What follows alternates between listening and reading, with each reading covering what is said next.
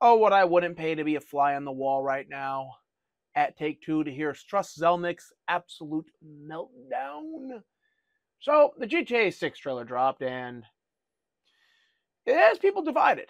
Now, you have a lot of bots on Twitter, and yes, I don't believe a lot of those people are real people because they, well, have been proven time and time again not to be real people, or they just, I'm gonna, as a gamer, I'm gonna politely keep that criticism to myself. But if you're thinking about go touch grass tier comment, yeah, that was about it. So, for me, there was nothing to get hyped from that trailer. You have a girl boss main character. You have an emasculated male main character who doesn't really do anything except for listen to her. The whole trailer was nothing but a massive DEI ESG show fest where they're like, oh, hey, look, how we have the first female character in GTA, except for GTA 1 had 4 female playable characters, but you know, let's just rewrite history for the woke cult. And they're just nothing really to hype about. Like, the graphic looked good. Okay, but who thought the graphics were going to look bad for a Rockstar game?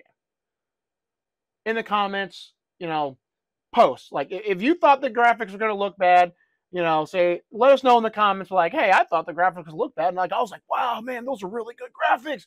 I'm mind blown. Like, who didn't think they were going to look good, though? It's like, we all thought they were going to look good. And that's all we learned from this trailer. Other than, hey, being stuck in a forced relationship in a GTA game. You know, the game where you go screw prostitutes, do drugs, do a lot of degenerate stuff. You know, that kind of game, you know, where you basically blow off steam. Yeah, now you're in a forced relationship. Yeah, I'll let that sink in. And Wall Street, the investors, they're not wowed either. Because after hours, there's a massive sell-off. And I do mean massive. It brought the stock price down to $154.15 after hours. It climbed back up afterward, after a way smaller buy-up, which kind of makes you wonder how you have this much sell-off to get to that low, but that tiny amount of buy-up shoots the price almost back up. I mean, some would say the system's rigged. I would have to agree with them. So, and then you see it fluctuated throughout the whole day. Now, why is this important? Okay, so they just dropped a new trailer. This should not be what we should be seeing. All right, hold on. Let me refresh this real quick. I accidentally dragged something I shouldn't have, and it screwed up. Okay. So this is not what we should be seeing.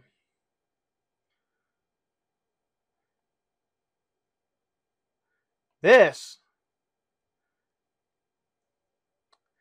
Why won't you cooperate? This is what we should see. Straight from there. Let's throw on the announcement. When they announced they're going to have a new trailer, when rumors were speculating, it shot straight up. Something like this. A nice sharp incline. We should not be seeing a massive sell-off and then what it basically looks like institutional investors trying to prop this company back up. And now, who are these investors?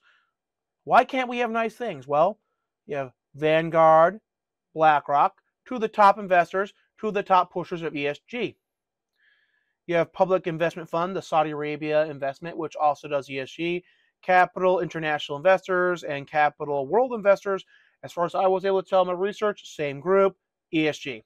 State Street, known for their ESG. JP Morgan & Chase, ESG. So if you don't know what ESG is, it stands for Environmental, Social, and Governance. Now, part of that is DEI, which is Diversity, Equity, and Inclusion, which is basically mandatory diversity quotas and stuff like that. And a lot of stuff that some people call anti-white racism, which is currently being struck down in the courts, but we're going to be stuck with this nonsense for a couple more years. Now, in the description, there's going to be a video from Midnight's Edge. They'll explain all this stuff a lot better than I'm going to right here. I'm just giving you guys the cliff notes. Now, if you want further proof, here is Larry Fink, the head of BlackRock, straight up telling you they're going to use their money. Well, technically it's not their money. It's your money invested through them that they're using to then destroy your civilization. And here's him in his own words. Behaviors are going to have to change, and this is one thing we're asking companies. You have to force behaviors, and at BlackRock we are forcing behaviors. 54% of the incoming class are women. We added 4 more points in terms of diverse employment this year, and what we are doing internally is if you don't achieve these levels of impact, your compensation could be impacted. Okay, we're doing the same thing. And so it's just you have to force behaviors, and if you don't force behaviors, whether it's gender or race or just any way you want to say the composition of your team, you're going to be impacted. And that, people, is why we can't have nice things.